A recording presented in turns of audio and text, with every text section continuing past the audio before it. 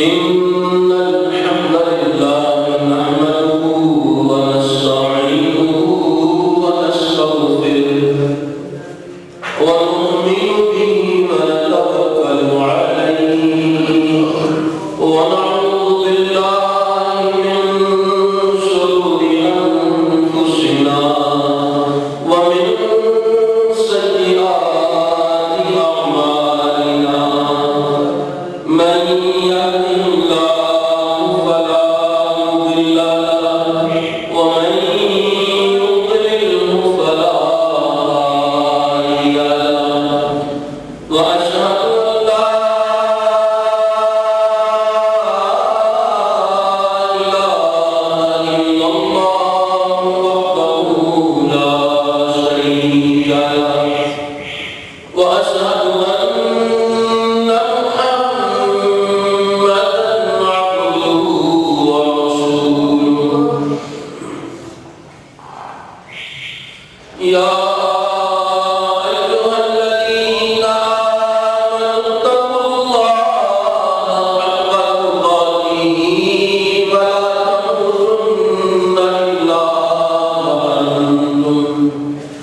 ولا تموتن إلا وأنتم مسلمون يا أيها الناس اتقوا ربكم الذي خلقكم من نفس واحدة وخلق منها زوجها فبث منهما رجالا كثيرا ونساء واتقوا الله الذي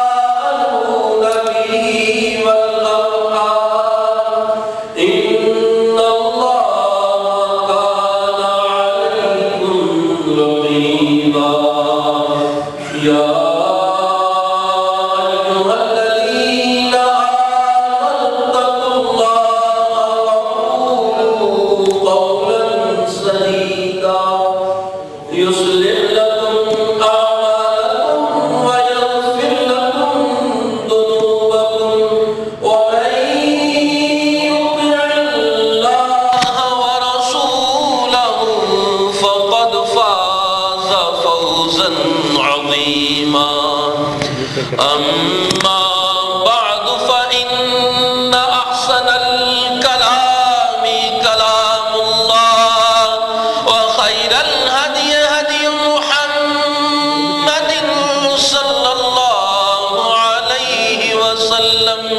وشر الأمور محدثاتها وكل محدثة بدعة وكل بدعة ضلالة وكل ضلالة في النار أعوذ بالله السميع العليم من الشيطان الرجيم من همزه ونفخه ونفسه بسم الله الرحمن الرحيم ما أصاب من مصيبة في الأرض ولا في أنفسكم إلا في كتاب من قبل أن نبرأها إن ذلك على الله يسير لكي لا تأسوا على ما فاتكم ولا تفرحوا بما آتاكم والله لا يحب كل مختال فخور رب اشرح لي صدري ويسر لي أمري واحلل عقدة من لساني يفقهوا قولي اللهم انفعنا بما علمتنا وعلمنا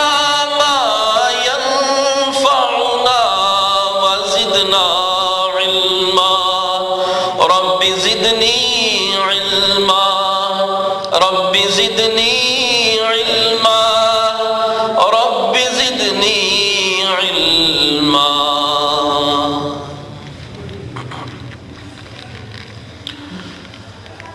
ہر قسم کی حمد و ثنا خالق کائنات اور مالک ارض و سما کے لیے ہے، اور لاکھوں کروڑوں درود و سلام اس ہستی اقدس و مقدس پر جن کا نام نامی اسم گرامی محمد اکرم صلی اللہ علیہ وآلہ وبارک وسلم ہے۔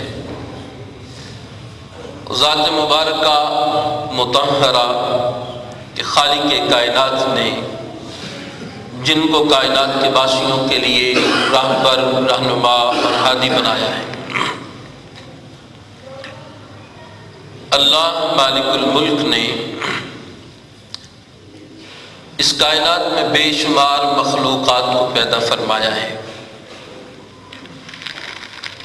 اور ان مخلوقات میں سے سب سے عرفہ، افضل اور ایک خاص مقام کی حامل مخلوق جس کو انسان کہتے ہیں، اللہ نے اس کو ممتاز بنایا ہے۔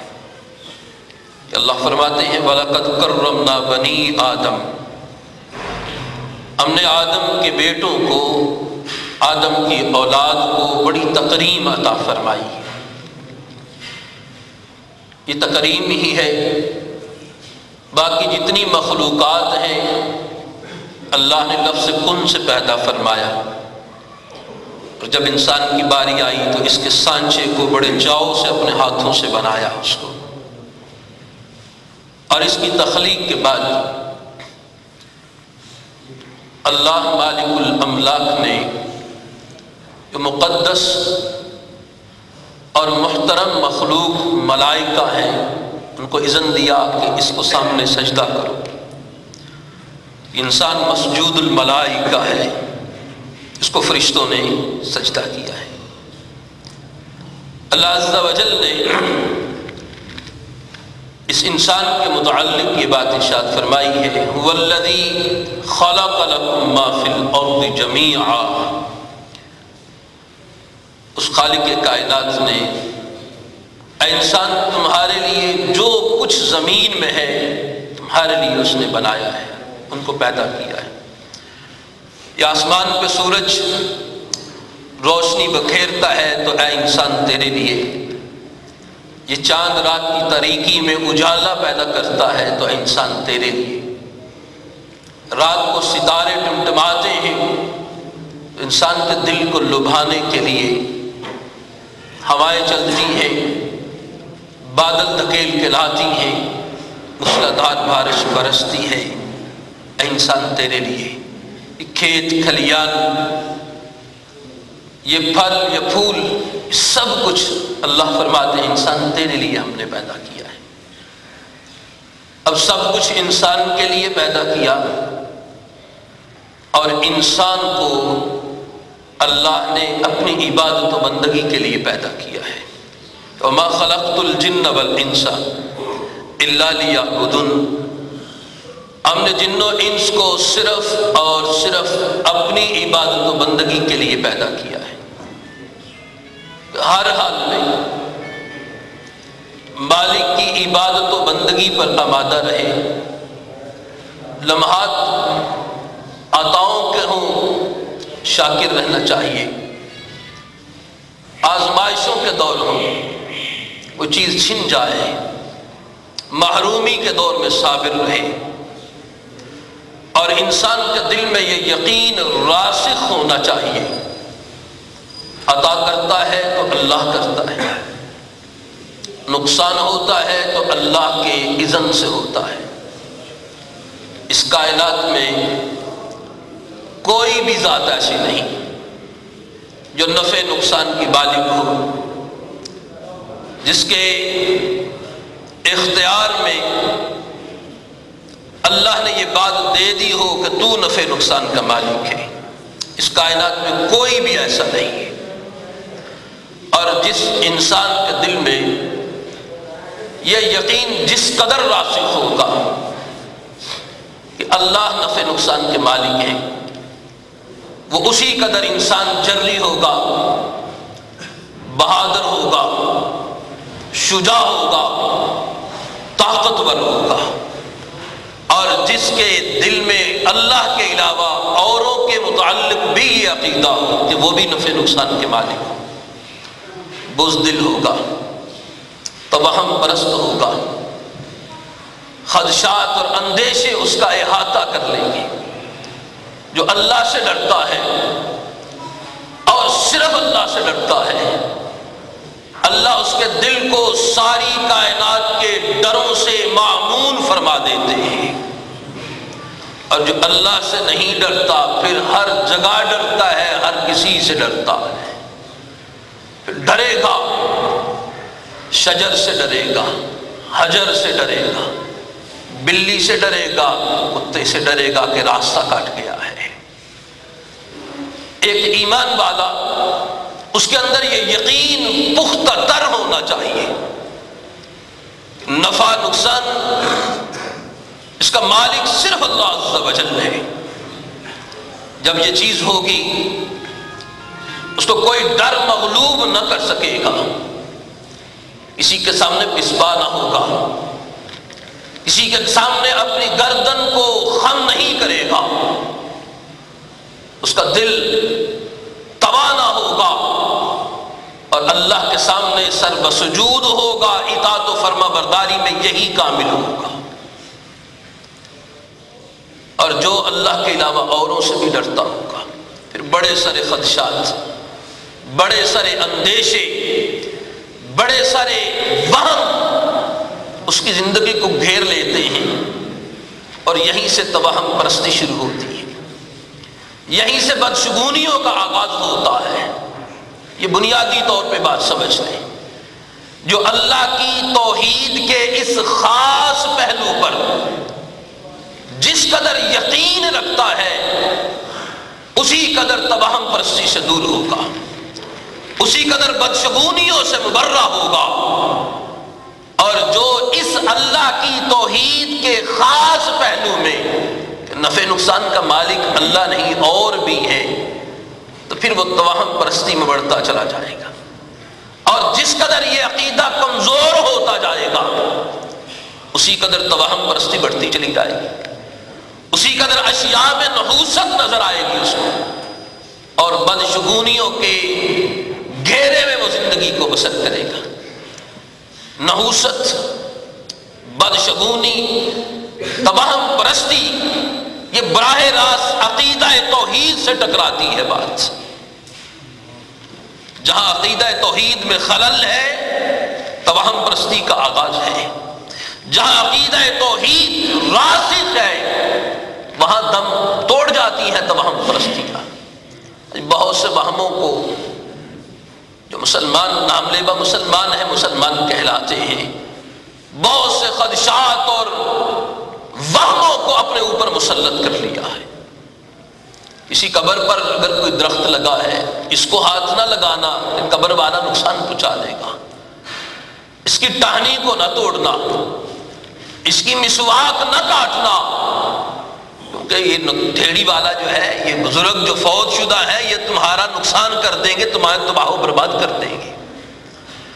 اور جو اس یقین میں پختہ ہوتا ہے یہی بات کہتا ہے، اس کائنات میں کوئی نفع نقصان کا مالک نہیں، اور جو موحد ہوتا ہے، اس یقین میں پختہ ہوتا ہے، وہ بیریوں کو کاٹ دیا کرتا ہے کہ یہ کچھ نہیں کرتی، یہاں نفع نقصان نہیں، یا یہ جس کی چوکھٹ پر یا جس کے قبر کے اوپر نکلی ہے یہ بیری، یہ کچھ نہیں کرتا۔ نہیں تو سانگلا ہل کو دیکھ لیجیے، وہ 1,00,000 روپیہ بھی لے جاتے ہیں اور بیری اور ڈالی کو کاٹ کے جڑ سے نکال کے لے کے جاتے ہیں، دوسرے کہتے ہیں ہاتھ نہ لگانا۔ کہا ہم تو وہم پرست نہیں ہیں، ہم ان وہموں میں مبتلا نہیں ہیں، ہم ان وہموں سے مبرہ ہیں، ہم اللہ کے نفع نقصان کے مالک ہونے پہ یقین رکھتے ہیں، ہمیں یہ چیزیں مغلوب نہیں کر سکتی۔ اور آج یہ بھی کیفیت عام ہے، کتنے گھرانے ایسے ہیں کہ جن گھروں میں ان گھرانوں میں کسی ایک دو کمرے میں ہر جمعرات کو دیا روشن کیا جاتا ہے، اور کئی گھرانے ایسے ہیں جہاں ہمیشہ دیا روشن رہتا ہے۔ کیوں؟ یہاں بزرگ رہتے ہیں، اگر دیا نہ جلایا تو نقصان کر دیں گے وہ۔ اس وہم میں، توہم پرستی میں الجھے ہوئے یہ شیاطین، یہ جنات، یہ اللہ سے بڑے طاقتور تو نہیں ہے۔ مسلمان اس کا عقیدہ یہ ہونا چاہیے کوئی نقصان نہیں ہو سکتا ہے جب تک اللہ کا اذن نہیں ہوتا، کائنات کی کوئی طاقت میرا بال بھی بیکا نہیں کر سکتی ہے۔ زمانہ جاہلیت کی بات ہے۔ اللہ عز و جل فرماتے ہیں انہ کان رجال من الانس یعوذون برجال من الجن فزادہم رہقا، کچھ انسانوں میں سے جنات سے پناہ طلب کرتے ہیں اور اس بات نے ان کو سرکشی میں زیادہ کر دیا۔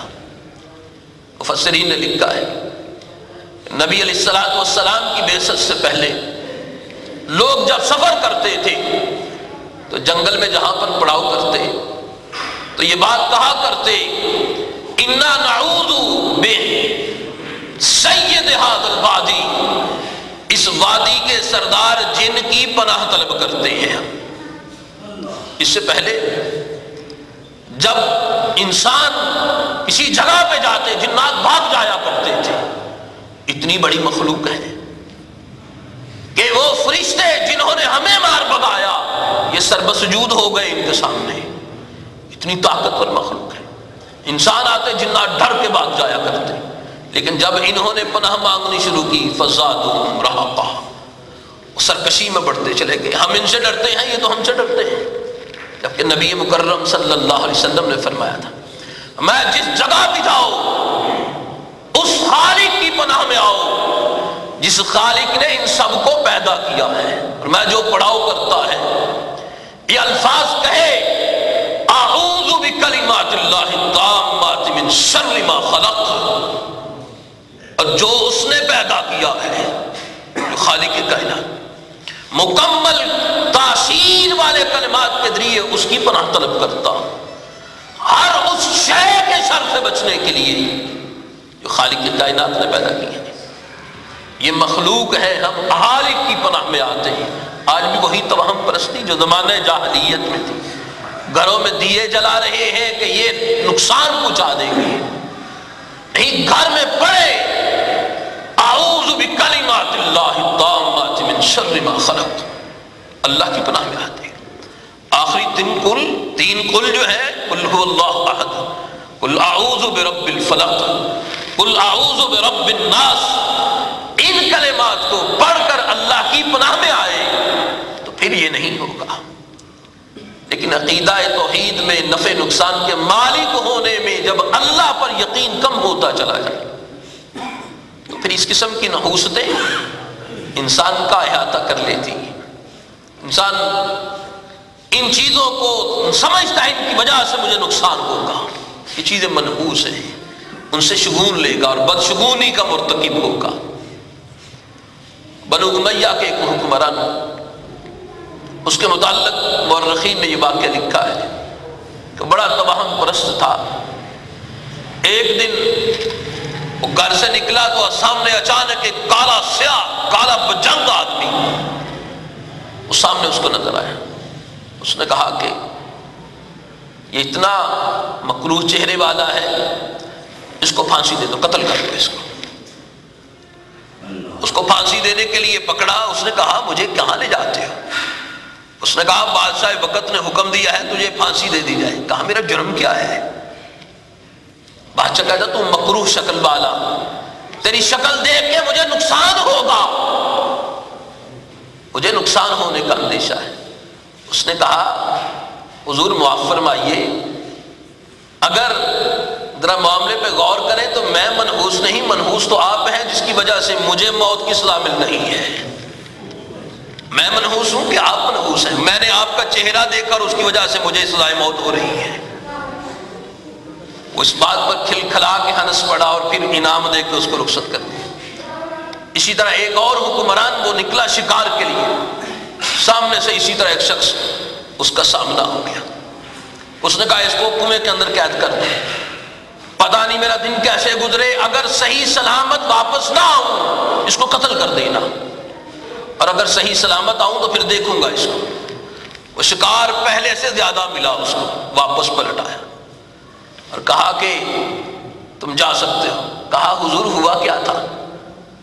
کہا میں نے تمہیں دیکھا تو مجھے یہ وہم ستایا کہ دن میرا نہ جانے کیسے گزرے، لیکن شکار ٹھیک ملا ہے، اس کا مطلب تم منحوس نہیں. کہا حضور میرے لیے تو آپ منحوس ہی ٹھہرے کہ آپ کو دیکھا تو سارا دن مجھے کنویں میں گزارنا پڑا ہے.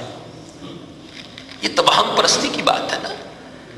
جب یہ بندہ سمجھے، آج بھی ہے، صبح صبح کوئی کسی کو دیکھ لے، پتہ نہیں صبح کس کا منہ دیکھ لیا تھا، سارا دن یا گاہک ہی نہیں بڑھیا کو دکان پہ. یہ خیال بے شمار لوگوں کا کہ سارا دن، آج دن بڑا بیزاری کے ساتھ گزرا، صبح صبح فلاں بندے کا چہرہ دیکھ لیا تھا. یہ توہم پرستی کی بات ہے. یہ وہ خدشات اور اندیشے عقیدہ توحید کے منافی ہیں، چونکہ عقیدہ توحید میں نفع نقصان کا مالک اللہ ہوتا ہے. اس لیے نبی صلی اللہ علیہ وسلم نے ہر ایسے عقیدے میں جو عقیدہ توحید سے ٹکرانے والا تھا اس کے راستے میں رکاوٹیں پیدا کی ہیں. اور یہ ساری کیفیات جو آج توہم پرستی کی موجود ہیں، زمانہ جاہلیت میں بھی موجود تھی. یہ توہم پرستیاں، بدشگونیاں، یہ زمانہ جاہلیت سے چلی آ رہی، پھر عود کر گئی. پھر آج مسلمانوں کے اندر جو اسلام کا نام لیوا ہے ان کے اندر موجود ہے. نبی صلی اللہ علیہ وسلم نے فرمایا تھا میں لا عدوہ، لوگوں سنو، کوئی بیماری متعدی بیماری نہیں ہوتی ہے، یعنی کسی بیماری کے اندر خود یہ خاصہ نہیں ہوتا کہ دوسرے کو لگ جائے. کوئی بیماری متعدی نہیں ہے. ایک ساتھی نے نبی صلی اللہ علیہ وسلم سے سوال کیا، اللہ کے رسول، ایک اونٹ کو خارش کی بیماری لگی، اس کو لگی تو پھر سارے اونٹوں کو خارش کی بیماری اس کی وجہ سے لگ گئی. نبی صلی اللہ علیہ وسلم نے پوچھا باقی اونٹوں کو کس وجہ سے بیماری لگی؟ کہا وہ جس کو پہلے لگی تھی. کہا پہلے کو کیسے لگی؟ وہ اللہ نے لگائی تھی. فرمایا جس نے اس کو لگائی اسی اللہ نے دوسروں کو لگائی ہے. یہ نہ سمجھو اس کی وجہ سے یقین متزلزل نہ ہو جائے. یقین میں رخنا پیدا نہیں ہونا چاہیے. یقین یہی ہو پہلے کو نقصان ہوا اللہ کے اذن سے، دوسرا بیمار ہوا اللہ کے اذن سے، اس کی وجہ سے وہ بیمار نہیں ہوا. عقیدہ توحید میں خلل واقع نہیں ہونا چاہیے. اور اگر بیماریاں متعدی ہوں تو سب سے پہلے تو ڈاکٹر بیمار ہونے چاہیے نا، وہی علاج معالجہ کرتے ہیں. سب سے پہلے تو جو معالج ہیں ان کو بیمار ہونا چاہیے، وہ علاج کرتے ہیں. بلکہ بے شمار مثالیں موجود ہیں. ٹی بی کا مریض باپ ہے یا ماں، بیٹی کتنی دیر اس کی خدمت کرتی ہے اور دل و جان سے خدمت کرتی ہے، اس کو ٹی بی نہیں ہوتی ہے. اگر ٹی بی ہونا ہو تو اس بیٹی کو ٹی بی ہو جائے جو ماں باپ کی خدمت پہ معمور ہے، اس کو کچھ نہیں ہوتا. ہمارے مسجد کے مؤذن گجرات میں عنایت اللہ ممبر رحمۃ اللہ علیہ 25-30 سال اذان پڑھتے رہے. انہوں نے مجھے واقعہ سنایا کہ ان کی بیٹی 20-22 سال کی تھی، اس کو ٹی بی کا مرض ہو گیا. وہ کہتے میں گھر میں آیا تو جب یہ ڈکلیئر ہو گیا کہ اس کو ٹی بی ہے، پتہ چل گیا، تو میں نے دیکھا کہ وہ اپنے برتن الگ کر رہی تھی کہ الگ کر دوں میں اپنے کھانے کے برتن جو ہیں. میں نے دیکھا باپ ہوتا ہے. میں نے کہا کہ اگر اس کو کچھ نہیں ہونا اس طرح الگ ہونے سے تو حقیقت میں مر جائے گی. میں نے کہا بیٹا اس طرح نہیں، کھانا تو میرے ساتھ کھائے گی، پہلے تو کھائے گی پھر میں کھاؤں گا.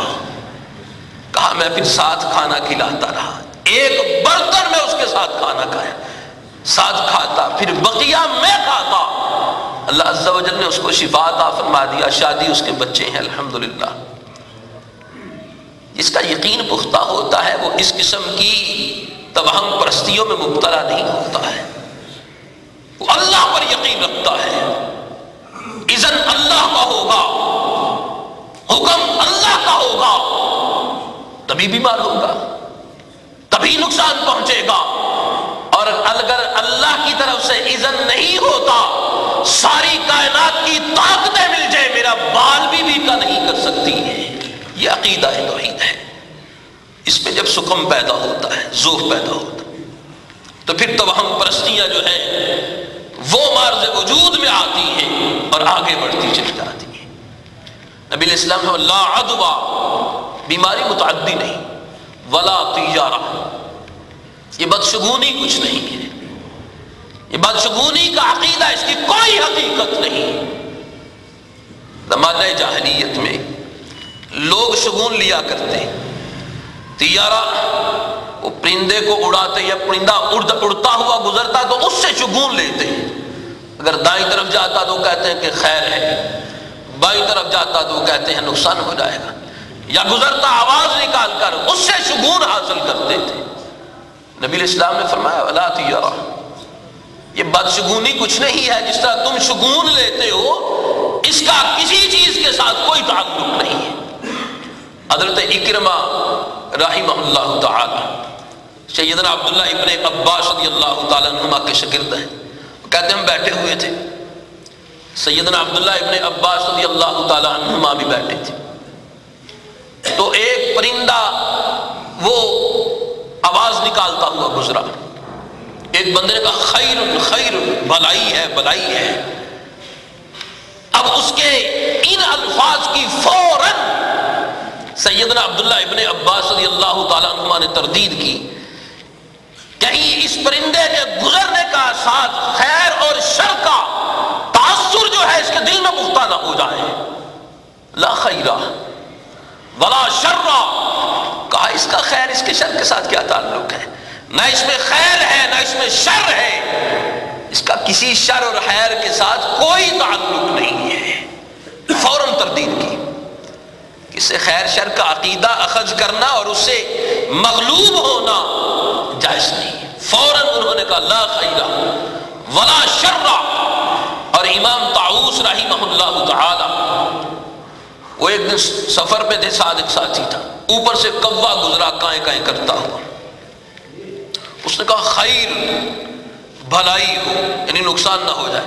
کہا اس کے اختیار میں کون سی خیر کی بات ہے، اس کے اختیار میں کون سے شر کی بات ہے؟ یہ کسی نفع نقصان کا مالک ہے. جس کو تم کہتے ہو بھلائی ہو، اس سے خیر اور شر کی کون سی بات ہے؟ اور کہا تو اس عقیدے کو رکھتا ہے، جاؤ میرے ساتھ ہم سفر نہ رہو، میں تمہیں سفر میں اپنے ساتھ رکھنے کے لیے تیار نہیں، میرے ساتھ سفر میں نہ رہو. تم یہ عقیدہ رکھتے ہو پرندہ گزرے تو اس میں خیر ہے یا اس میں شر ہے، اس میں کوئی شر کوئی خیر نہیں ہے. اور آج وہی توہم پرستی مسلمانوں کے اندر. راستہ سے چل رہے ہیں اچھے بھلے صوفی صاحب، سفر کے لیے تیار ہو کے جا رہے ہیں، آگے سے کالی بلی گزر گئی ہے، منہ لٹکائے ہوئے واپس آ گئے. کیا ہوا ہے؟ کالی بلی رستہ گزر گئی. تو پھر کیا ہوا؟ نہیں آگے جائیں گے تو نقصان ہو جائے گا. بھائی بلی خیر و شر کے مالک ہے، اس کا گزر جانا یہ شر کی علامت ہے. جب عقیدہ توحید میں خلل ہوتا ہے تو بندہ بلیوں سے ڈرنا شروع کر دیتا ہے. کالا کتا رستہ کاٹ جائے نقصان ہو جائے. لیکن ایک ادیب نے یہ بات لکھی مزاحیہ انداز میں. اس نے کہا ایک دن میں جا رہا تھا، سامنے سے کالی بلی آ گئی، میں جلدی سے اس کا راستہ کاٹا، اب پتہ نہیں اس کے ساتھ کیا ہوا ہے. عقیدہ توحید یہ ہے انسان کچل کے گزر جائے ایسے توہمات کو، ایسے وسواس کو، ایسے خدشات کو، ایسے اندیشوں کو، اللہ پر توکل اور یقین کے ساتھ گزر جائے ان راستوں سے. یہ خیر و شر کے مالک نہیں ہے. ان کے پاس کون سا اختیار ہے؟ یہ کون سی قدرتوں کا مالک ہے؟ قدرت تو اللہ کے اختیار میں ہے. وہی نفع کا مالک، وہی نقصان دینے والا. اور اگر وہ نفع نقصان نہ دے، اگر نفع دے کوئی نقصان نہیں دے سکتا، اگر نقصان کرنے پہ آئے کوئی نفع نہیں دے سکتا. یہی ایک توحید کا بنیادی عقیدہ ہے. اس میں سکم، اس میں ذوف، بدشگونیوں کو پروان چڑھا دیے، توہم پرستیاں پیدا ہوتی ہیں. وہ شگون لیتے تھے پرندوں سے، آج طوطے والے بھی ان سے شگون لیتے ہیں اور فال نکلواتے ہیں. یہ آپ کی قسمت کا حال بتاتا ہے. کتنے لوگ پڑھے لکھے اس قسم کی توہم پرستیوں میں مبتلا ہے، اس قسم کی توہم پرستیوں میں مبتلا ہے. اور بڑی ساری ایسی باتیں یقین کریں تو جوتا الٹا ہو گیا ہے، قسمت الٹی ہو گئی ہے. جوتا الٹا ہو گیا ہے، اس پر قسمت کا الٹا ہو جانا، ایسی سوچ رکھنے والی کی سوچ پر جوتے پڑنے چاہیے. جوتا الٹا ہونے سے قسمت الٹی ہو جاتی. میں ایک دوست کے ہاں گیا، اہلیہ ساتھ تھی، تو اس نے بعد میں آ کے مجھے بتایا کہ میرے دوست کی اہلیہ اس کو اس کی ساس نے یہ بات کہی، یعنی میرے دوست کی والدہ نے اپنی بہو کو یہ بات کہی، بیٹا آپ نے کہیں جانا ہے؟ ماں جی کہیں جانے کا ارادہ نہیں ہے. کہا صبح سے 2-3 مرتبہ تمہارے جوتے پہ جوتا آیا ہے، تو میرا خیال ہے تم نے کہیں جانا ہے لیکن تم چھپا رہی ہو. یعنی جوتے پہ جوتا آ گیا ہے تو تم نے کہیں جانا ہے، امی کے گھر یا کہیں اور سفر پہ جانا ہے، لیکن تم مجھے نہیں بتا رہی. یہ توہم پرستی کی بات ہے. جوتے پہ جوتا آ جائے تو اس کا مطلب ہے کہ سفر کرنے والا ہے، اور اس سے یہ معلوم ہوتا ہے کہ سفر ہوگا اس کے ساتھ. اور بڑی ساری باتیں ایسی بھی ہیں صرف یقین راسخ نہ ہونے کی وجہ سے، اور جو اپنے آپ کو موحدین کہتے ہیں ان کے گھروں کے اندر بھی موجود ہیں. سکم ہے عقیدے میں، سکم ضعف ہے اس عقیدے کے اندر جہاں یہ بات آتی ہے. کوئی عجیب بات یہ ہے، کسی کے گھر میں اولاد ہوئی ہے، آنگنے چھلا نہیں ٹوٹنا چاہیے تھا کہ چھلے میں گھر سے باہر نہ نکلا، کیا ہوگا؟ نقصان ہو جائے گا. 40 دن گھر سے نہ نکلنا، بہو کو کہیں جانے کی اجازت نہیں، اور بات پر یہ پابندی کہ سودک والے گھر میں نہیں جانا. کیوں؟ نقصان ہو جائے گا. یعنی وہ جن کے گھر میں ولادت ہوئی وہ چھلا نہ ٹوٹے، اور جو دوسرے ہیں وہ اس گھر میں نہ جائیں کہ اس کو نقصان ہو جائے گا. عجیب بات ہے. اور اس قسم کی باتیں عقیدہ توحید میں خلل پر دلالت کرتی ہیں. سکم ہے، نہیں تو نقصان ہوتا. بلکہ آج کا تو چھلے کا آغاز ہی ہاسپٹل میں ہوتا ہے، پھر چھلا وہیں پر کیا کرنا چاہیے نا. 40 دن تو وہیں گزارے، چھلے کا آغاز وہاں سے ہوا. لیکن اس کا کیا تعلق ہے؟ یہ تمام پرستی اللہ پر یقین راسخ نہ ہونے کی وجہ سے، اس کی وجہ سے پیدا ہوتی ہے. میں سعودی عرب سے واپس آ رہا تھا، اہلیہ ساتھ تھی. اسلام آباد ایئرپورٹ پر ایک خاتون ملی، ڈیوٹی پر تھی. بس کسی بات پر اس نے یہ بات کہی کہ تم عورتیں جو ہیں بڑی سول ہو گئی ہو. مجھے آج بچہ جنے 7واں دن ہے اور میں 3 دن سے ڈیوٹی پر آئی ہوئی. اچھا دیکھیں عجیب بات یہ ہے کہ جو بندے دین کے ساتھ کوئی ایسا خاص تعلق نہیں رکھتے ان میں یہ کیفیت نہیں ہے کہ چھلا ٹوٹ جائے گا. وہ ڈیوٹی کر رہی ہے، بچے کی ولادت کے بعد 7ویں 8ویں دن ڈیوٹی کر رہی ہے. اور جو دین کا نام لیتے ہیں ان کے گھروں میں یہ کیفیات ہیں کہ چھلا ٹوٹ جائے گا. تمام پرستی کی باتیں ہیں، یہ عقیدہ توحید میں خلل کی باتیں ہیں. ایسا یقیناً کسی موحد کے گھر میں ایسی بات مارد وجود میں نہیں آنی چاہیے. جو یہ یقین رکھتا ہو نفع اللہ دیتا ہے، نقصان اللہ کی طرف سے ہوتا ہے، اور نفع نقصان کا مالک کوئی نہیں. اس قسم کی باتیں سے نفع نقصان کا مالک نہیں ہوتا کوئی. اور اس حوالے سے بعض جس کے ہاں ولادت ہوتی ہے بچے کی دروازے پہ گانا لٹکا دیتے ہیں. کیوں؟ یہ جو کوئی مکروہ عورت یا کوئی بری عورت آئے اس کی نظر نہیں لگتی اگر دروازے پہ گانا لٹکا ہوا. کئی ایسے ہیں جنہوں نے چھوٹی چھوٹی سنگلیاں بچہ جس چارپائی پہ ہوتا ہے اس کے سرہانے رکھ دیتے ہیں، چھوٹا سا تالا رکھ دیتے ہیں، چھری رکھ دیتے ہیں. یہ کیا ہے؟ بچے کو نظر نہیں لگتی، بچے کو نظر نہیں لگتی. بھیا یہ سنگلیاں نظر سے بچائیں گی، یہ لوہے کے تالے جو ہے نا وہ مصیبت سے بچائیں گے. یہ دروازے پہ گانا لٹکا ہے یہ مصیبت سے بچائے گا نہیں. وہ بات کیوں نہیں کہتے جو محمد الرسول اللہ صلی اللہ علیہ وسلم نے کہی؟ اپنے دونوں نواسوں کو نبی الاسلام دم کیا کرتے تھے. اعوذکما بکلمات اللہ التامات من کل شیطان وہامات ومن کل عین اللہ. تم دونوں کو اللہ کی پناہ میں دیتا ہوں. اس کی پناہ میں دیکھو. وہ طریقہ کیوں نہیں اختیار کرتے؟ اس کو دم کرو، اللہ کی پناہ میں دو، جس سے بڑی کائنات میں اور کوئی پناہ ہو ہی نہیں سکتی ہے. اس سے بڑی بھی طاقت ہے یار. وہ خالق کائنات، ہماری حیثیت کیا ہے؟ ہم منگتے گداگر فقیر بے بس بے کس. اگر ہم کہیں اللہ ہم کمزور اور ناتواں ہیں، تو طاقت والا، تو قوتوں والا، سارے اختیار تیرے ہاتھ میں ہیں، یا اللہ ہم کو اپنی پناہ میں دے دے. وہ طریقہ اختیار کرنا چاہیے، نہ کہ اپنی اس کیفیت کو عقیدہ توحید میں ذوق پر جو ہے وہ لے آئے، اور اس قسم کی باتوں جو ہے اس کا ظہور ہونا شروع ہو جائے کہ سگلی بات دی جائے بچے کے قریب، چھری رکھ دی جائے، نظر نہیں لگتی. ایسا نہیں ہونا چاہیے. اور یہ بات بھی معروف ہے کہ جمعرات کو بارش شروع ہو جاتے ہیں، جمعرات ہی چڑھی لگ گئی. یہ توہم پرستی کی بات ہے. جمعرات کو آغاز ہو تو جمعرات سے جمعرات تک چلتی ہے، 8 دن چلتی ہے. اس کا حقیقت کے ساتھ کوئی تعلق نہیں. ولا طیارہ، اس قسم کی بدشگونی، توہم پرستی، اس کا اسلام میں کوئی تعلق نہیں ہے. اس کی کوئی حقیقت نہیں، کوئی حیثیت نہیں. یہ بھی توہم پرستی کی بات ہے. کہتے ہیں کہ 3 بہنوں کے بعد بھائی ہو یا 3 بھائیوں کے بعد بہن ہو، اس کو کہتے ہیں ترکھل. 3 کے بعد پیدا ہونا، اندر ترکھل بچتا نہیں.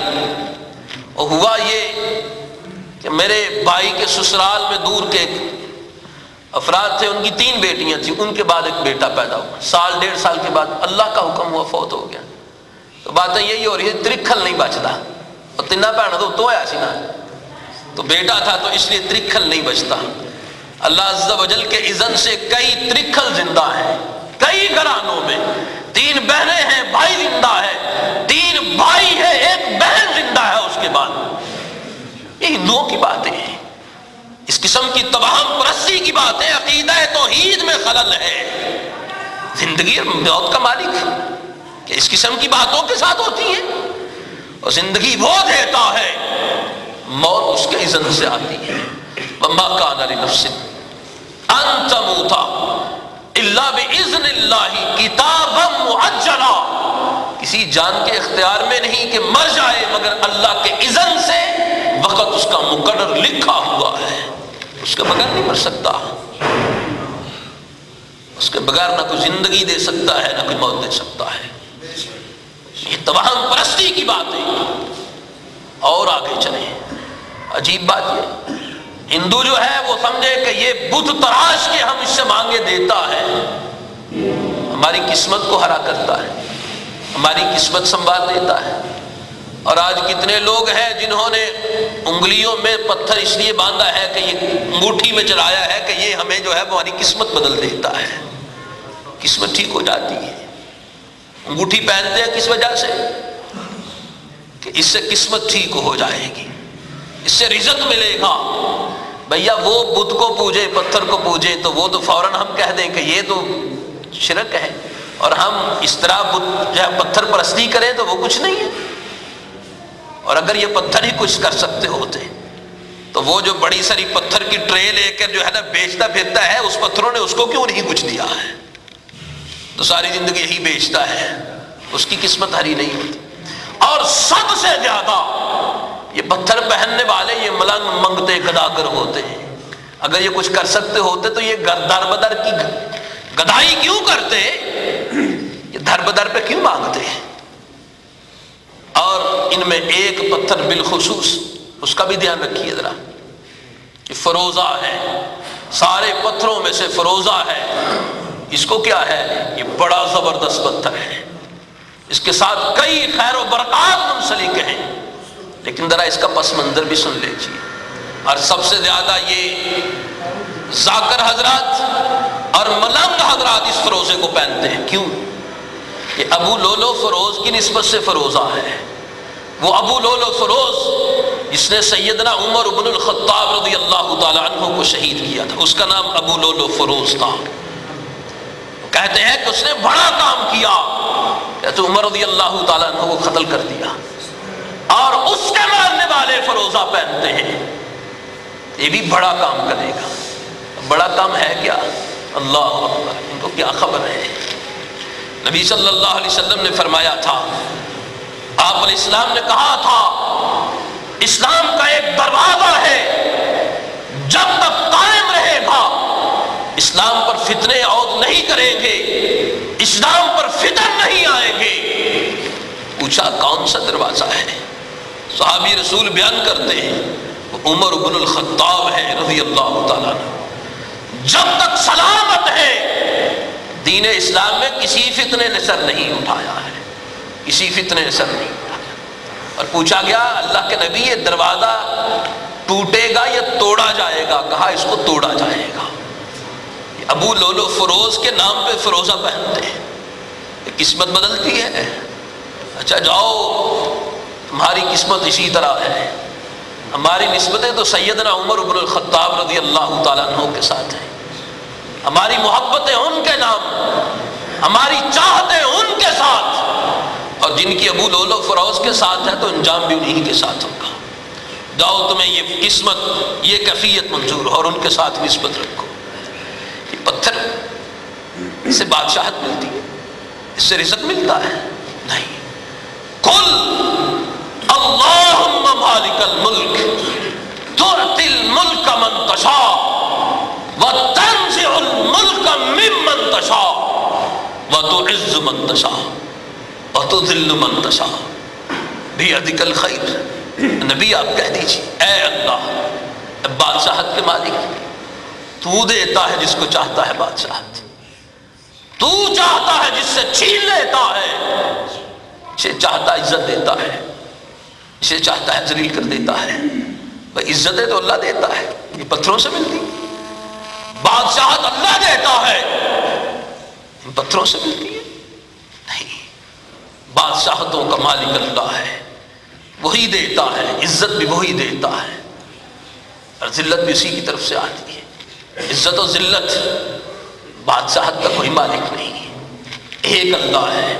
تو یہ ساری بدشگونیاں، توہم پرستی کی باتیں پتھروں سے نہیں ملتی ہیں، یہ پتھروں کی نسبت سے یہ توہم پرستی کی باتیں۔ دیکھو جو موحد تھے سیدنا عمر بن الخطاب رضی اللہ تعالیٰ صحن حرم میں کہا تھا، اس پتھر کو کہا تھا جو پتھر جنت سے آیا تھا، پتھر جنت کا ہے، اس کے عرفہ ہونے میں کوئی شک و شبہ نہیں، اس کے پاک اور پوتر ہونے میں کوئی شک و شبہ نہیں، لوگوں کے گناہوں کو چوس چوس کر سیاہ ہو گیا، اس میں کوئی شک نہیں ہے۔ حضرت عمر رضی اللہ تعالیٰ عنہ نے کہا اجر اسود کوئی پتھر ہے، میں جانتا ہوں تو پتھر ہے، نہ نفع دینے پر قادر ہے نہ نقصان دینے پر، میں تو تمہیں اس لیے بوسہ دیتا ہوں، تجھ پر اپنے ہونٹوں کو اس لیے رکھتا ہوں کہ محمد الرسول اللہ صلی اللہ علیہ وسلم نے اپنے لبوں کو تم پہ رکھا تھا، ورنہ تو نفع نقصان کا مالک نہیں ہے۔ تو حجر اسود کو حضرت عمر رضی اللہ تعالیٰ نے یہ بات کہی، اور آج انگوٹھیاں اس شوق سے پہنی جائیں کہ اس سے قسمت بدلتی ہے۔ یہ پتھر پرستی ہے، یہ حجر پرستی ہے، یہ پتھروں کی پوجا ہے جو آج مسلمان کر رہے ہیں۔ یہ عقیدہ توحید کے منافی ہے کہ ان سے قسمتوں کو سنورنے اور بننے کا عقیدہ رکھا جائے۔ ان سے قسمتیں نہیں بنتی، ان سے نہیں سنورتی ہیں۔ قسمت بنتی ہے اللہ کے اذن سے، بگڑتی ہے اللہ کے اذن سے، عطا ہوتا ہے تو اس کے اذن سے، اگر چھن جاتی ہے تو اس کے اذن سے۔ بس دیکھنا وہ یہ چاہتا ہے، جس کو دے دوں شاکر ہے کہ نہیں، جس سے لے لوں صابر ہے کہ نہیں، اور اس کے بعد اس کے نتائج تو کل نکلنے والے ہیں۔ اس میں اللہ عز و جل ایسا یقین راسخ رکھنے والے ہیں، ان کو عطا کریں گے اور بے شمار عطا کریں گے۔ اس لیے اللہ عز و جل کے اذن کے حوالے سے وہاں ان چیزوں کی کوئی حقیقت نہیں، کوئی حیثیت نہیں۔ یہ ساری توہم پرستی کی باتیں ہیں، بدشگونیوں کی بات ہے، ان سے کچھ نہیں ہوتا، کوئی نفع نقصان کی چیز مالک نہیں، کسی سے نفع نقصان نہیں، صرف ایک اللہ وہی نفع نقصان کا مالک ہے۔ نبی اسلام نے فرمایا ولا عدوى ولا طیرہ ولا ہامہ، فرمایا یہ الو کا بولنا کچھ نہیں۔ زمانہ جاہلیت میں یہ بھی توہم پرستی موجود تھی، آج بھی ہے، اس وقت بھی تھی۔ کیا سمجھتے تھے کہ اگر کسی کے گھر میں الو بول پڑے تو کہتے ہیں کہ اس گھر میں اب مالک مر جائے گا یا اس کے گھر والا کو مر جائے گا. اس کا بولنا نحوست سمجھتے تھے، اس کی وجہ سے نحوست ہوتی ہے. اور آج بھی الو کو منحوس سمجھتے ہیں. یہ زمانہ جاہلیت کی باتیں ہیں، ورنہ محمد الرسول اللہ صلی اللہ علیہ وسلم تو کہہ گئے ہیں ولا عامہ. یہ الو کا بولنا کچھ نہیں ہے. آج کہتے ہیں، وہ کہتے ہیں کہ ہر شاخ پہ الو بیٹھا ہے، انجام گلستہ کیا ہوگا. یعنی الو نحوست کی علامت ہے، اور باغ کے اندر الو ہی الو بول رہے ہیں تو اجڑ جائے گا، کچھ نہیں بچے گا، کیونکہ الو منحوس ہے. یہ عقیدہ تو ان لوگوں کا تھا کہ نبی صلی اللہ علیہ وسلم سے پہلے جاہلیت کی زندگی بسر کرتے تھے، اور آج نام اسلام کا اور الو کو اس لیے منحوس سمجھتے ہیں، اس کی وجہ سے نحوست ہوتی ہے. گھر میں بول جائے تو کہتے ہیں کہ گھروں میں الو بول رہے ہیں، یعنی گھر ویران ہو گئے، محاورے بن گئے. یہ مسلمانوں کے اندر محاورے بن گئے. فلاں جگہ پہ الو بولتے ہیں، مطلب کہ وہاں پر کچھ بھی نہیں ہے. کیونکہ الو بولنے کی علامت یہ ہے کہ وہاں سب کچھ اجڑ گیا، سب کچھ بکھر گیا، کچھ باقی نہیں بچا ہے. آپ علیہ السلام نے فرمایا ولا عامہ. یہ کوئی الو کا بولنا کوئی حیثیت نہیں رکھتا. تو الو بھی بولتا ہے، کسی کی دیوار پہ کوا بول جائے کہتے ہیں مہمان آنے والا ہے. الو بولے کچھ نہیں ہوتا، کوا بولے کچھ نہیں ہوتا. کوے بولنے سے مہمان آتے. یار یہ ہندو بات کریں تو چلو ان کو ہو سکتا ہے ان کو زیب دیتی ہو، تو ان کا مذہب ہی توہمات پر ہے، بدشگونیوں پر ہے، نحوستوں پر ہے. ایمان والا ہو، مسلمان ہو، اللہ پر یقین رکھتا ہو، وہ کہے کہ کوا بولے تو مہمان آتے ہیں. ساری توہم پرستی کی باتیں ہیں، توہم پرستی کی باتیں. اسی طرح نبی اسلام نے فرمایا ولا عامہ ولا سفر. اس سفر کا مہینہ منحوس نہیں ہوتا. اچھا آج سفر کی 11 تاریخ شروع ہو چکی ہے، سورہ غروب ہونے کے بعد سفر کی 11 تاریخ شروع ہو چکی ہے. نبی صلی اللہ علیہ وسلم نے اس وقت فرمایا تھا سفر منحوس نہیں ہوتا ہے، سفر کا مہینہ اس کی نحوست نہیں ہے. اور یقین کریں آج اس امت کے اندر بالخصوص یہ پاک و ہند کے اندر، پاکستان کے اندر، انڈیا کے اندر، بنگلہ دیش اور گرد کے جو علاقے ہیں، اس سفر کو منحوس سمجھا جاتا ہے. اچھا وہ لوگ سفر کو اس لیے منحوس سمجھتے ہیں، اس کا پس منظر یہ ہے. 4 حرمت والے مہینے ہیں، ایک حرمت والا مہینہ رجب ہے، 3 پے در پے ہیں، ذی قعدہ، ذی الحجہ اور محرم الحرام. ان 4 مہینوں میں عرب کی دنیا میں امن ہوتا تھا، سکون ہوتا تھا. ڈاکہ زنی نہیں، رہزنی نہیں، مال نہیں لوٹا جاتا، لوگ محفوظ تھے، مامون تھے. جیسے ہی یہ محرم الحرام کا مہینہ گزرتا لڑائیاں شروع ہو جاتی، راستے جو ہے وہ پرخطر ہو جاتے، جو پہلے پرامن تھے قافلے لوٹ لیے جاتے. تو وہ محاورہ تھا سفر المکان، مکان خالی ہو گئے، اب لوٹ مار کا دور شروع ہو گیا ہے. اچھا وہ لوگ 1 مہینہ سفر کو منحوس سمجھتے اس حوالے سے. امت مسلمہ کو کیا ہو گیا ہے، انہوں نے 2 مہینے نحوست کے اکٹھے کر دیے. محرم بھی منحوس ہے اور سفر بھی منحوس ہے. نہ محرم میں شادی کرنی ہے نہ سفر میں شادی کرنی ہے. مجھے ایک دوست نے بتایا میرے والد صاحب نے 2 مہینے شادی میری اس لیے نہیں کی، سفر لانگ لے تھے، محرم لانگ لے، پھر بیاہ کرنا تھے. سمجھتے یہ مہینے منحوس ہیں اور پوری کیفیت عجب بن گئی ہے. محرم کے بالخصوص پہلے دنوں کو تو اس قدر منحوس سمجھا جاتا ہے شادی خوشی کے حوالے سے. کہتے ہیں کہ اس دن جو کام ہو گیا خوشی کا وہ تو پایا تکمیل کو نہیں پہنچے گا، اور بڑے بڑے بندے جو ہیں اس معاملے میں ڈل جاتے ہیں. بھیا یہ دن منحوس نہیں ہے، کوئی مہینہ منحوس نہیں، کوئی گھڑی منحوس نہیں ہے. کوئی اب ہوٹلوں کو دیکھیں، میرج ہالوں کو دیکھیں، 1 محرم شروع ہونے کی دیر ہے، سارے سنسان پہ ہیں، کوئی تقریب نہیں ہے. کیوں؟ محرم شروع ہو گیا جناب، شادی کوئی نہیں. لیکن کئی سرپرے بھی ہیں، کئی بندے سرپرے ہیں جن کا یقین بھی عجب یقین ہے. ہمارے گجرانوالہ میں جامعہ محمدیہ نئی چوک، اس میں پہلوان اس وقت میرے ذہن سے اچانک نام نکل گیا، چلو ابھی یاد آ جاتا ہے انشاءاللہ۔ انہوں نے اپنے بیٹے کی شادی 10 محرم کو رکھی، 10 محرم، اور ساتھ اتفاق نہیں، یقینی بات یہ ہے ان کے گھر کے 7 ماں بارگاہ بھی ہیں، امام بارگاہ بھی تھی۔ انہوں نے کہا پہلوان جی منڈا مر جانا ہے تہاڈا، انہوں نے کہا تہاڈا گھوڑا مر جانا ہے، بابا مر جائے گا تمہارا۔ تم کہتے ہو میرا بچہ مرے گا، 10 محرم کو شادی کروں گا میں، رکھ دیا۔ ادھر سے باتیں اور ادھر سے، اور اللہ کا کرنا یہ ہوا۔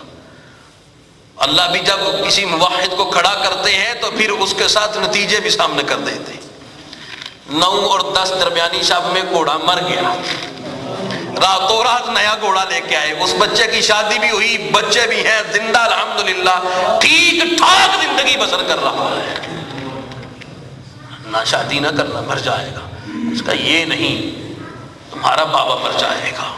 گجرانوالہ نیائی چوک مسجد، وہاں کے نمازی یعقوب پہلوان ان کا بھائی ہے، اس کے بیٹے کی شادی، ہاں اسحاق پہلوان ان کے بیٹے کی شادی تھی، اسحاق پہلوان، ابتدا سے انتہا تک۔ اور بعض دفعہ یہ بھی بات یاد رکھیے، بعض دفعہ جب بندے کے یقین اور عقیدے کے اندر سکم ہوتا ہے، بندہ سمجھتا ہے، ایسا بھی ہوتا ہے نا، بندہ کہتا ہے بلی کٹ گئی رستہ، اور پھر واقعی نقصان ہو جاتا ہے، ایسا بھی ہوتا ہے، بلی رستہ کٹ گئی نقصان ہو جاتا ہے، نقصان ہو جاتا ہے، کیوں ہوتا ہے؟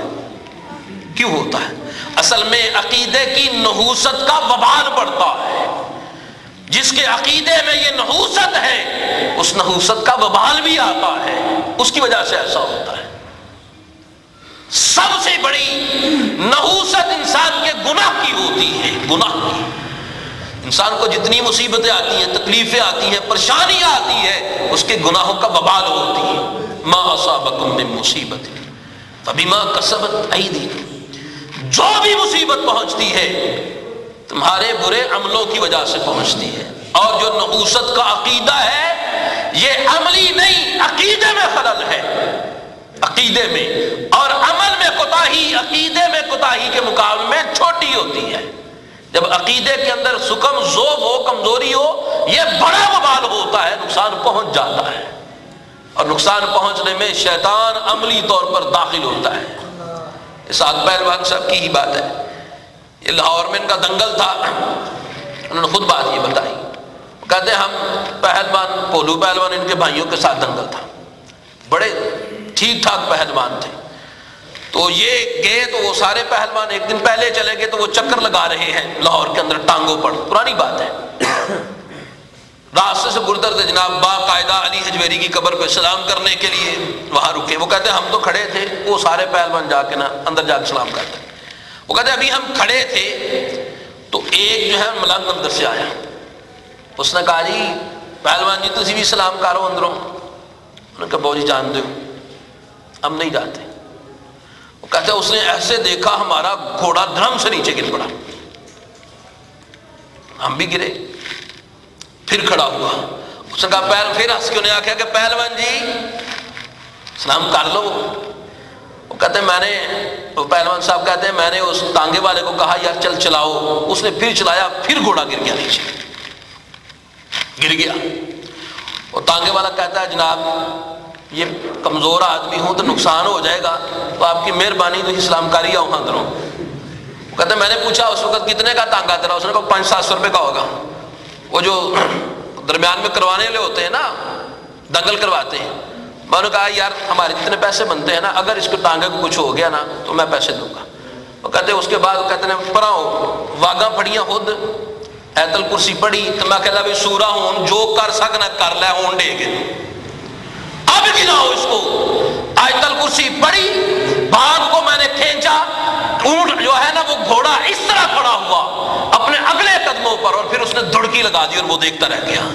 اصل میں شیطان ہوتا ہے ساتھ، ان کے ساتھ شیطانی تعلقات ہوتے ہیں جس کی وجہ سے وہ اثر انداز ہوتے ہیں، لیکن جب کوئی واحد کھڑا ہوتا ہے، اللہ کا نام لیتا ہے، اس پر یقین اور توکل کرتا ہے، پھر شیطانی طاقتیں وہاں سے بھاگ جایا کرتی ہیں۔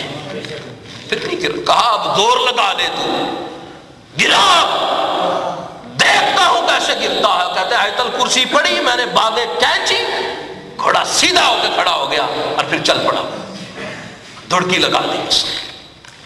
اصل میں یقین میں سکم ذوق جب ہوگا اس کی نحوست بھی آتی ہے، بندے کو نقصان پہنچ جائے اس کے عمل کی نحوست ہے، اس کے عمل کی نحوست کی وجہ سے ہوتی ہے، اور جب ایسا ہوتا ہے تو وہ نحوست میں اور توہم پرستی میں، بدشگونی میں اور پختہ ہوتا چلا جاتا ہے، عقیدے سے اور دور بھاگتا چلا جاتا ہے، پھر توحید کا دامن ہاتھ سے چھوٹتا جاتا ہے اور اسی راہ پہ بھاگتا چلا جاتا ہے۔ نبی اسلام فرماتے ہیں ولا حامہ، الو کا بولنا کچھ نہیں، ولا سفر، اور یہ سفر کا مہینہ منحوس نہیں ہے، اس میں کوئی نحوست نہیں، یہ دن منحوس نہیں، یہ گھڑیاں منحوس نہیں۔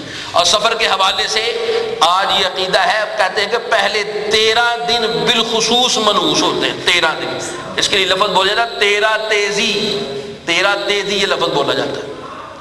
اصل میں یہ روز یورپ سے بات آئی ہے، یورپ میں 13 کے ہندسے کو منحوس سمجھتے ہیں، 13 کے ہندسے کو یورپ میں منحوس سمجھتے ہیں، یہ 13 دنوں کو منحوس سمجھتے ہیں، اور اس کے لیے کہتے ہیں کہ ان دنوں میں یہ چھلیاں یا باقی جو ہے نا ان کو ابال کر تقسیم کرتے ہیں تاکہ ان کی آفات اور بلیات سے ہم محفوظ ہو جائیں، جبکہ ہندوؤں کے اندر یہ توہم پرستی عروج پر ہے۔ وہ کسی شادی کی تقریب میں اگر پنڈت سے پوچھے نا کہ ہم نے اس کی شادی رکھی ہے بچی کی، وہ کہیں گے دن کو 12 بجے سے لے کر 12:30 بجے کے درمیان اس کی شادی ہونی چاہیے۔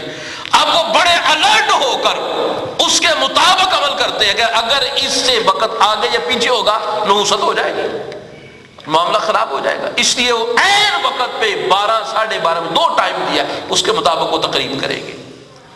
یہ دن کی گھڑیاں کا نحوست کا خیال کرنا اور یہ سمجھنا کہ مہینہ منحوس ہے، گھڑی منحوس ہے یا دن منحوس ہے، اس کا شریعت اسلامیہ کے ساتھ کوئی تعلق نہیں۔ ولا سفر،